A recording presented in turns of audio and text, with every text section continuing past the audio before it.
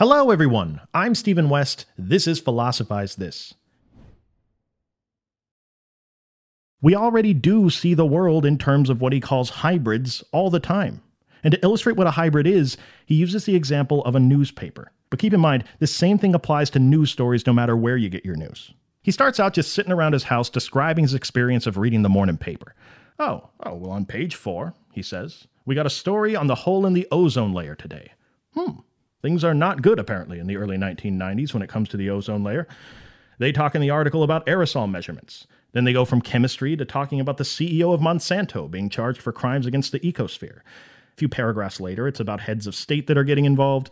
Then it's about the meteorologists and why they don't agree with the chemists. Later on, they're talking about moratoriums in third world countries and all the rest of it. Now, this is a normal newspaper article, he says. We read these sorts of things every single day. But consider for a second what you're actually reading when you read one of these articles. He says, quote, the same article mixes together chemical reactions and political reactions. A single thread links the most esoteric sciences and the most sordid politics. The horizons, the stakes, the time frames, the actors. None of these is commensurable, yet there they are, caught up in the same story, end quote. Then he just goes off. He starts listing news stories on the rest of the paper. He goes through page by page, lists all the stories he's going to be reading about that day. Page 6, we got a story about AIDS. Page 8, there's a story about computer chips being owned by the Japanese. On page 12, he says, quote, the Pope, French bishops, Monsanto, the fallopian tubes, and Texas fundamentalists gather together in a strange cohort around a single contraceptive, end quote. An article about birth control and global religious groups. Now, here's what he's getting at. If we were to look at each element of this story individually, which is to say if we were to look at each thing under the premises of the Enlightenment, where there's a purification between the scientific issues and the political issues, each one of these things would require a different expert from a different field to be able to weigh in on them. The fallopian tubes might need a biologist to weigh in. The bishops may require a theologian. The contraceptive may require a doctor. But that's not how we actually experience reality. We never have.